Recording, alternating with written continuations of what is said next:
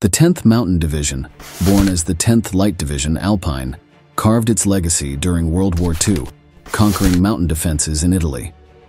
PFC. John D. McGrath became a hero on the lofty peaks, securing the division's first Medal of Honor in 1945. Post-WWII, the 10th Infantry Division rose again, but the real rebirth came in 1985 at Fort Drum, New York. Brig. Gen. William S. Carpenter ignited a new era, crafting a light infantry force designed for swift global missions, showcasing resolve and capability B for conflicts ignited. From the chilling aftermath of Hurricane Andrew in '92 to the fierce Battle of Mogadishu in '93, the 10th Mountain Division stood tall. It pivoted from the mountains to sandy terrains, leaving imprints of bravery in Somalia, and it didn't stop there. As the world transformed, so did the 10th Mountain Division. In 2001, it spearheaded the charge into Afghanistan after 9/11, proving that even in the harshest terrains, the climb to glory never falters. The division's heroes like Staff Sgt. Jared C. Monti in 2006 earned medals of honor, echoing the division's commitment. Iraq felt the division's might in 2004, securing areas in Baghdad for democracy's debut. The 10th Mountain Division transformed, shedding old skins in 2004 to become a modular force, ready for whatever challenges lay ahead. Then came the relentless fight in Afghanistan, the pulse of the war on terrorism.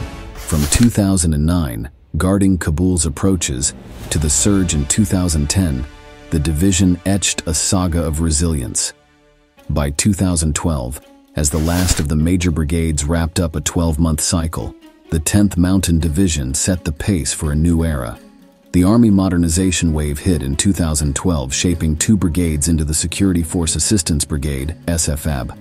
2013 saw the 10th Combat Aviation Brigade and SFABs soaring to Regional Command East, pioneering a new era in combat operations. Amid the roar of combat, the 10th Mountain Division answered a different call in 2012, Hurricane Sandy relief. Soldiers worked round the clock, bringing hope to storm-ravaged areas in New York City and New Jersey. The war on terrorism persisted, and in 2014 the division took on Afghanistan once more, closing the chapter of Operation Enduring Freedom and transitioning to Operation Resolute Support. The climb to glory continued, with the 2nd Brigade Combat Team deployed to Afghanistan in 2015, leaving no peak unconquered. In the ever-evolving landscape of conflict, the 10th Mountain Division wrote a new chapter in 2016. From Iraq's pivotal campaigns to supporting operations in South Korea, the division showcased its adaptability. Today, the 10th Mountain Division remains a force like no other, ready for rapid deployment, embodying the spirit of climb to glory. From the heights of Italian mountains to the deserts of the Middle East, the legacy of the 10th Mountain Division is etched in every climb, every battle, and every victory.